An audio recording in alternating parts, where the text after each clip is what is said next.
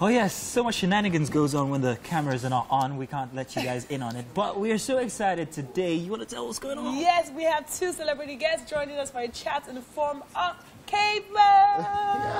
Now, they are an Afrocentric influenced band of brothers, Kingsley Okorie and Benjamin James. You guys are welcome. I can't tell you about my excitement since it was announced yesterday that you guys are going to be on the show, because I am a fan of you guys, and I'm not even kidding. First time I heard your music, I thought, wow, this is real mature stuff.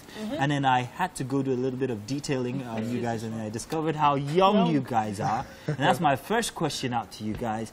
How old are you? 23 going to 24. Can't believe it. I'm 24 going to 25. My birthday is pretty soon, so get ready. You're March? I'm 24 going to 25. March, yeah? No, May. Okay, wow. Wow. That's what I'm talking about. It's it's unbelievable. It is unbelievable. So tell us, what inspired your sound and choice of genre?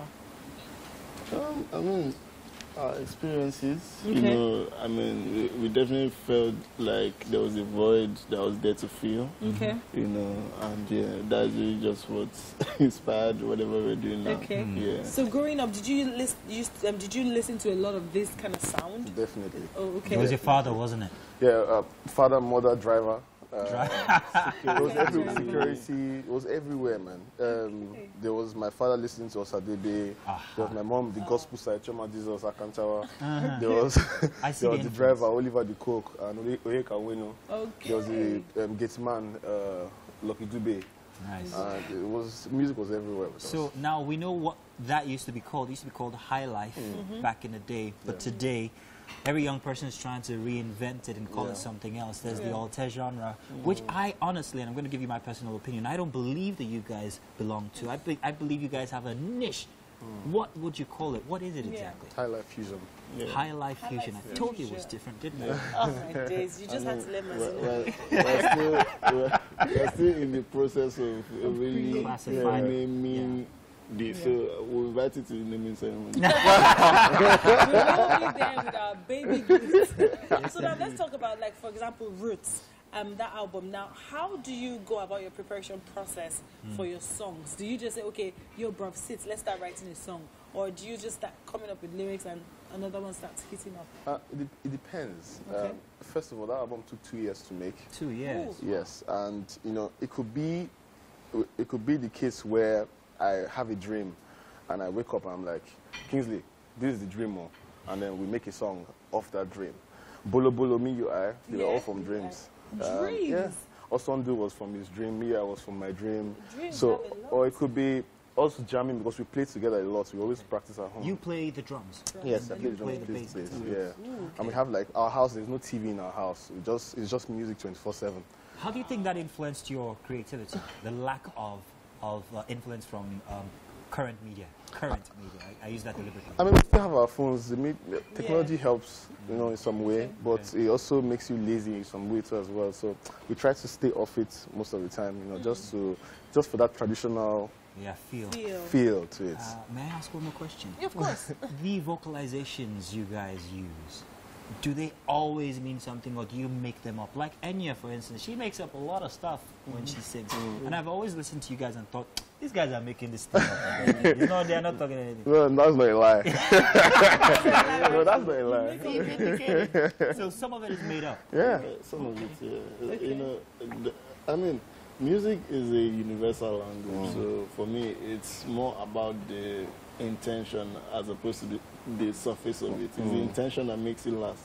Yeah. You know, so like once for us, you know, we definitely transfer the idea as raw as possible. Okay. You know, so like we're not thinking barriers of language or like of, you know, society or whatever it is, you know, as it comes, like you just let it go. Now, you have the music, you have the talent, you have the content. Now, how do you translate this to wealth?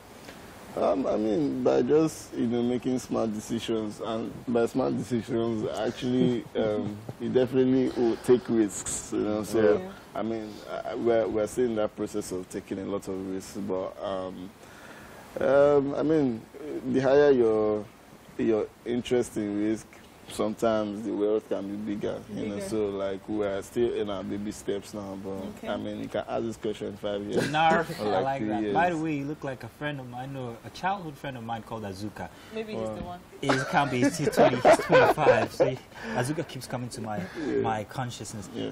My final question would be regarding how you tailor this old school mature vibe to what the new school visualization is expecting. And I'm saying this because I'm looking at that transition from your sound to what people would see in the music videos. We had something play from earlier, and that was beautiful, by the way. Black and white, the rainfall, the thunder, everything. And it rained this morning. Yes. We even talked about that. So how do you intend to translate that? I mean, that's what we're showing right now. Very beautiful, beautiful artwork. Is that you? That is just fantastic. The use of chrome, black and white, and everything. It's just... The translation is art. It's artsy. It's beautiful. Yes, I'm hyping you guys. I am. You guys have to give him an autograph. So, how are you going to translate that into the videos we're expecting from the Cavemen to make it contemporary? Yeah, I mean, it's still in works, you know, but definitely by looking out for the right team, people who are in the almost the same mental state, because it can't come out, you know, exactly the same way we envision it. So we try to stay that way, and we try to also balance it with what people also want, what people have also heard from the song. So we're very careful about our videos, because when people listen to our songs, they already have like this, like, you know, they already have visuals. So like, listen and see, look-see in on one of your videos once again, because I think the viewers need to see this and understand and appreciate what you're talking about.